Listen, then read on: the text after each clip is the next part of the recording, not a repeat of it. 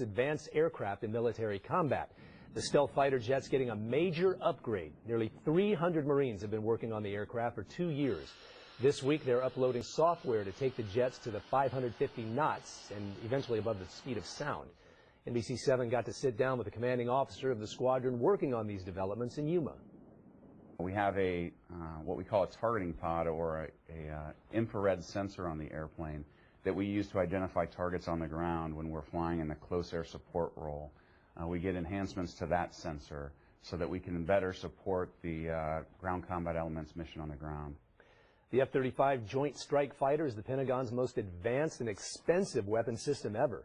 The F-35 will enable pilots to dominate the skies by evading enemy radar. The Department of Defense is paying nearly $400 billion for 2,400 aircraft. The F-35 has been hampered with delays and cost overruns, but overall the F-35 program will cost more than $1 trillion. All right, now